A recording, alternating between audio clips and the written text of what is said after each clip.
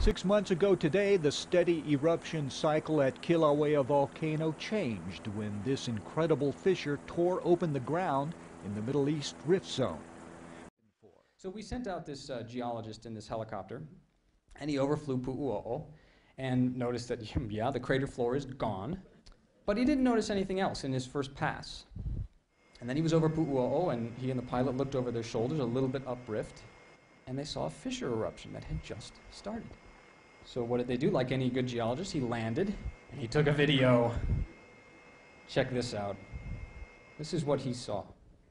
Keep your eye on this area here. It's starting to steam, and on this area here. The cracks are getting bigger.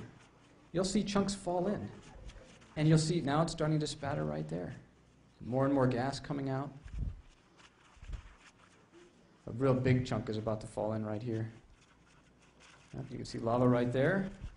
Here goes the big chunk. There's the spatter there. There it goes, and it's time to.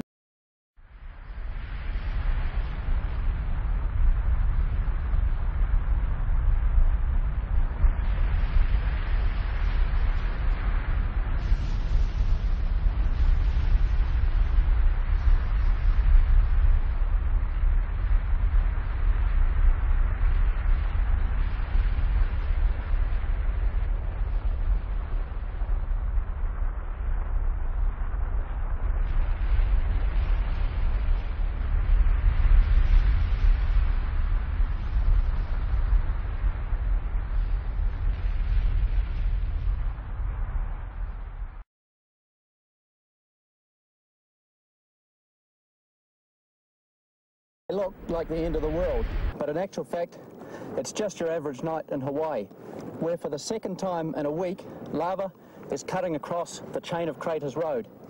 Now this lava is flowing at 1,050 degrees Celsius, and even in this suit, I can only stand here for about 30 seconds, and that 30 seconds is up about now.